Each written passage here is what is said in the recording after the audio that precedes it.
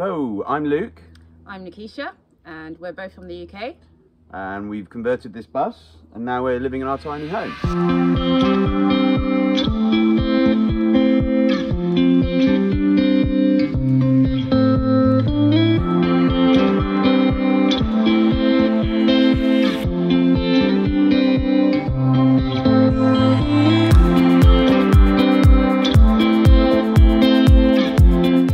Welcome.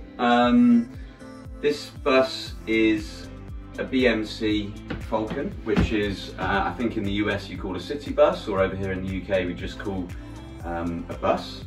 It's 13 metres long. We used to seat 45 people and was used for commutes and school runs in the local area actually. So I think the first thing to establish is this is slightly different to other schoolies in that it doesn't move. And we actually rescued it from a scrapyard where it was about to get sawn to pieces. So it sort of came about when lockdown struck. I had nothing to do with my weekends. I was stuck at home on the farm with very little to do. So we wondered, you know, could there be a way of sort of repurposing these old buses and seeing if you could turn that into a tiny home. So we sort of found the bus. The bus was only £1,300, and then got it shipped over on a lorry and started work about a year ago. So the fact that it doesn't move changed the brief for us in terms of we didn't need to get everything on this sort of rolling house, and that meant that we didn't need to have a toilet inside, we didn't need to have the shower inside.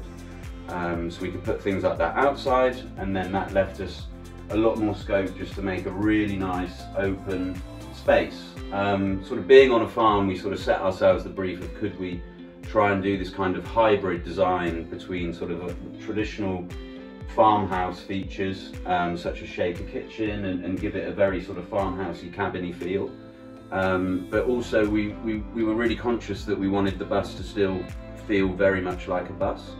When we went to look at it, actually it was this roof was one of the reasons that we sort of chose the bus, because we just thought it was really nice. It had this nice shiny quality and was something that we actually didn't need to change. So we've kind of got this split level design where we've kept the upper tier completely original with all the original lights, all of the original annoyingly CCTV cameras that are anti-tamper, so we couldn't get rid of those without having to hit them with a hammer. And then we've kept other original features, sort of chair, steering wheel, which are kind of almost wasted space. We're not sure if there's something we want to do with it that might be more practical, but at the same time it's quite fun just having those original bus features. One of the big challenges of the bus was being a normal commuter bus was that it's got the disabled access at the front, which meant that we had this split tier. So there are all these raises in these level changes in the bus, which we started as a challenge, but ended up being something that really started to help us define the different spaces within the bus that we wanted to create: kitchen, lounge, dining, bedroom, and then sort of arrival space. So down to the nitty-gritty, show you some of these spaces. So as you come in, we've kept the arrival space or the lobby, as you would in a house, is completely sort of ready to take dirt. We haven't put anything nice or exciting on there, but it's really practical. We can come in, we're on the farm, so quite often we've got muddy feet. So this is sort of an area that we're quite happy to trash, kept the original red plastic floors. And then we've retained this little cubby hole here, where we can just shove our shoes, shove our dirty stuff. And then as you come through, being lowered, we've got these massive wheel arches, which you can see the profile here. So as opposed to this being a higher bus where we sort of sit above the wheels or small wheel arches, these really took up a huge amount of space. So we had to build this cupboard in around to hide the wheel arch, but managed to get our drawers flowing on the top, and then managed to retain some of the storage space just in here on top of that, and butcher the carcass of that kitchen to get that in. And then this space here, we thought it'd be really nice just to have a nice sort of low area where we could just come in. It's where we sort of throw our keys, put fruit bowls, some food, and just sort of a little welcome hamper. It's really useful piece of space. So as you come through, something we really wanted, sort of going back to the farmhouse feel, was to have a nice big Belfast sink, and that has proved like so useful. It's really deep so that the splashes of water don't come flying out and get over the wooden worktops. And then we built our tap out of copper pipe, which was a nice feature, we think. We haven't got hot water running straight in. We've kept it as simple as possible, really. So we only have cold water coming in, and then if you want to wash up, we boil the kettle. Over here, we've got our fridge freezer, which is an underslung fridge freezer, sort of full size. We're not compromising on how much space we wanted, so we can get a load of food and beers, etc. in there. Here we've got 2 gas burner glass plate hob, and then all the drawers underneath which keep utensils, and then we've got storage down here for pots and pans and stuff like that. Tray space, herb rack, and then over here more storage for food, pots and pans and other kitchen stuff. Sort of going back to the open feel, we didn't want to have wall cabinets, and we loved all the windows that we had running through. So it was really sort of important when we were designing it not to start to build bulk up on the sides. We wanted to keep it as open as possible. So we used the same beach block worktops that we cut down to make these open shelves that run along. And these all run on the trajectory of these upper windows, so that line carries on all the way through the bus. You can see the blinds also hang to that level, so you've got this really nice sleek line running along. The only issue with that is that you have to be nice and neat and tidy, and buy matching plates. So yeah, so I think that's the kitchen, and then just the other thing is coat hangers as you come in, so you can hang your coats up. So coming through, this is the lounge area. So we've got this nice step up, which again, as I said, was kind of a challenge to start with, working out how that was going to be, but it ended up making this really nice, slightly raised space. And the other benefit is just the ceiling height you get with a city bus. You can stand up throughout the whole bus, which is really nice. So this is a really simple area. We used these kitchen cabinets and just led them on the side so that the storage goes back all the way underneath that sofa. They're 500mm wide, so we've got a 2-metre sofa, and then we've got a custom built cushion to go on top of that. And then the flooring is just simple tongue and groove pine flooring, which is just used for floorboards, and normally in houses people cover it up with carpet. It's not actually designed, I don't think, to be a display floor, but we thought it was really beautiful flooring, and wasn't too costly. This is an old piece of furniture we had, an old set of chairs that we upcycled with a chalk paint. And then just all along the sides, we took the original cladding of the bus off, and then boxed that out, put insulation in, and then just used a bead and butt type effect at MDF. So that comes as a massive board of bead and butt style, and you just sit that on. So that allowed us to just clad all of that really quickly, really simply. We do, as I showed, have these lights working. Is the original lights, although they don't give off the nicest lights, so we've brought in our own sort of feature lights here with the copper, which matches the taps. We wanted to keep that theme running through. One of my favourite features of the bus is this fireplace. So it's a little 5 kilowatt fire. It's quite small, but it burns beautiful, brings a good temperature into the bus, gets us really toasty and cosy in here. We looked at venting the chimney out the window, but wanted to have this feature chimney running up through. So cutting this through the roof was a bit of a challenge, but I was really pleased with actually how that came out. And then to sit this on, we didn't, obviously can't sit it on the timber, so we actually just built some shutters and just made a concrete mix and just poured in situ concrete. So we've just got this nice concrete slab that sits on, which we think looks really nice actually. We're very pleased with how that finished. One of the things we knew we wanted to do was have keep it open but split between the bedroom and the lounge, so that you felt like you're transitioning into a different space. So we put these up. These aren't structural, but these just sort of create this nice doorway that you can walk through as you come through into the bedroom. And then we put these little sideboards here, just so you've got these extra shelves. And one thing you don't have a lot of in a bus is shelf space generally, or places to display pictures. So it's really nice just to bring some of these personal elements in, and places just to put pictures, books, etc. And then the bed, we've got a back door there that's the original emergency exit. So we did think about having the bed all to one side, which you see quite often in schoolies, but decided we just wanted to make this really nice big grand statement bedroom that just looks straight down, so you're sort of king of the castle when you're up in the bed. And then again, we've used sort of matching cabinets but painted a different colour. So we've got storage running all the way under the bed where we keep all of our clothes. We've got these big sideboards here which you can put stuff on while you're in bed. And then we've got these little lights as well, which just sort of add a little je ne sais quoi to the space. The only place where we've got blackout curtains, because curtains, we realised, not within our budget. Curtaining an entire bus is extremely expensive. You've probably got more window space in here than you do in most average size houses. So we decided that actually we'd just have blackout curtains around the bedroom. So you can completely cocoon yourself in the bedroom, and then put this on. This is a copper pipe, I think it's just 12mm copper pipe, and then we could fix that up with these lovely little brass fittings, and just create this continual curtain rail that runs all the way around the bed. So some other bits and pieces, some of the more technical stuff. We've got a TV in here, which sits down here, and then we just move it up.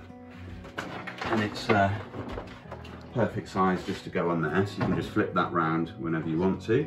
And then that runs off an aerial, which is just a metallic aerial. It's got a great big magnet on there. It's digital aerial, and that just picks up full signal. And I think that was about 15 quid off Amazon, so that seemed like a good deal to me. So in terms of getting power to the bus, as it's stationary, we did look at doing solar panels, but in the UK, one thing we don't have in abundance is sunshine. So it kind of meant through the winter that we'd be really struggling to generate enough power in order to power the fridge in particular. And it also as the bus doesn't move, we don't have any recharging potential, so that we're not going to be able to charge electricity up. So we actually run a cable up from our farm sheds. So the bus is kind of on an umbilical cord, essentially, where we have water and power running up from the sheds about 100 metres away. And then we use sustainable energy supplier, so that we kind of feel that it's still essentially sustainable, and so we're just using another company's solar panels. And then water, again, is just mains water, so we get really good water pressure up here, which is great. So I think the next thing to do is show you outside the bus, and you can come and take a look at our shower and toilet unit. We decided that we'd build this sort of glamping type shower unit, so we've raised it up and put it on skids so that it doesn't have any foundations. We didn't need to do any digging or do any structural damage to the ground. And then in here we have a standard porta potty. I think they're made in Australia. And then the Shower King glamping shower. So this is gas powered, so we have a LPG gas canister behind there, and then you just run the pressure through, and that gets up to too hot actually if you want it to. So, and it's as good as any shower I've had in a house. So it's really nice getting to shower outside with a view, which is awesome. So this was one of the bits, whilst I sort of taught myself the carpentry that I needed to learn inside, doing the electrics was one thing where we got in a proper electrician who knew exactly what he was doing.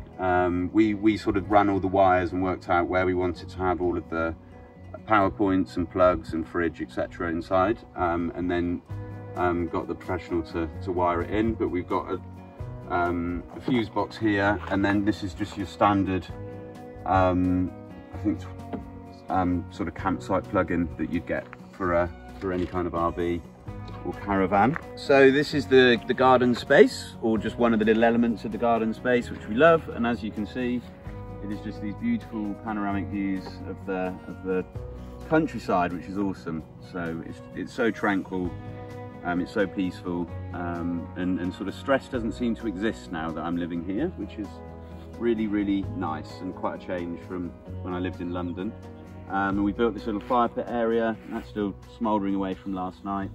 And this is where we like to sort of sit down, wind away and relax in the evenings. So yeah, so I started the bus project. I was a single man at the time, and started it on my own, and then met Nikisha 10 months ago. Yeah.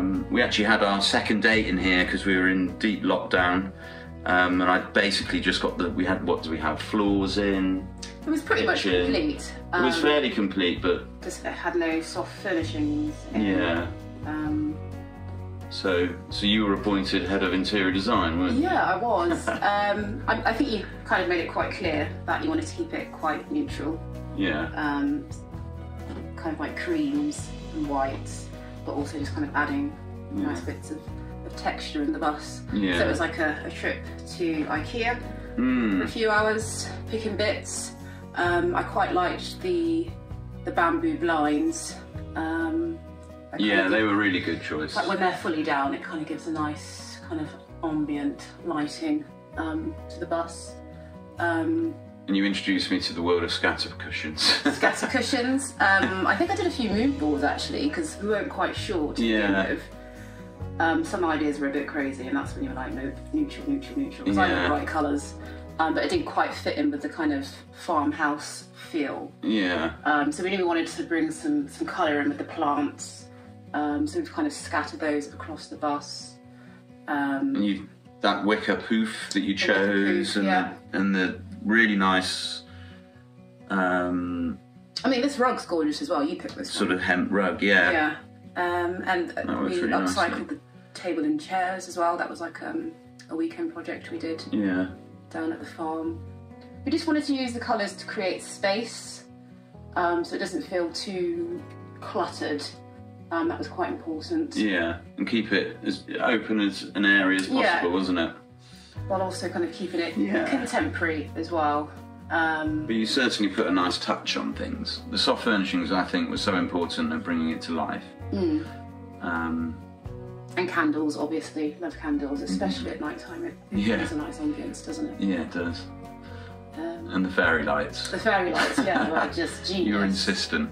It's like laying under stars at night time. It's really nice. Yeah. But it's awesome. Yeah, it's great. We love it. We do. So I hope you love it too. We're very pleased. It's really hard to pick a favourite thing in the bus, because when you've worked on it and built all of it, you sort of like all of it, I suppose. But I guess our favourite thing in the bus is just the way the sequence of spaces work, and that view you get as you enter the bus, you turn right, and there's this lovely sense of openness, and it just invites you into the space you want to walk in. And we're really pleased with how that worked. Would I recommend converting a bus into a tiny home for those thinking of doing it? Yes, absolutely. I'd say take the plunge. I think it's one of those things that you don't need to know the skills before you do it. You can do it on any kind of budget. We managed to convert this for £12,000. So you can be thrifty along the way. You'll learn so many new skills that are applicable to all sorts of life, and you end up with something you love living in, and something you can be truly proud of. So yeah, absolutely. Take the plunge and do it. So we decided to site the bus in a really sort of secluded corner on the farm, so you got this really nice sense of tranquility, and this sense of being sort of separate from the hustle and bustle of life.